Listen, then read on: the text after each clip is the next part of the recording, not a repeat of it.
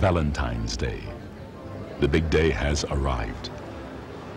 Evelyn and Luis's wedding is truly a state affair.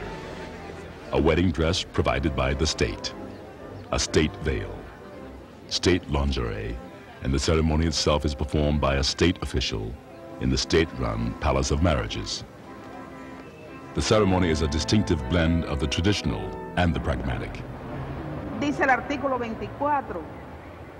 Article 24 states, the marriage is based on the establishment of equal rights and duties for both partners, who should live together in loyalty, consideration, respect, and mutual help.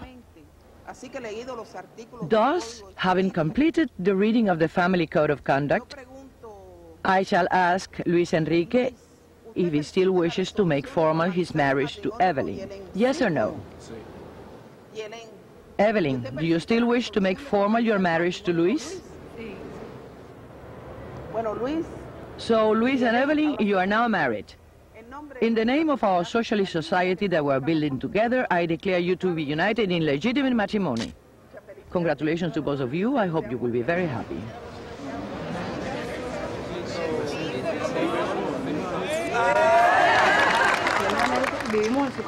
First of all, we're living at his house with his mother and his sister, and we're doing well, but we plan to work in a micro brigade.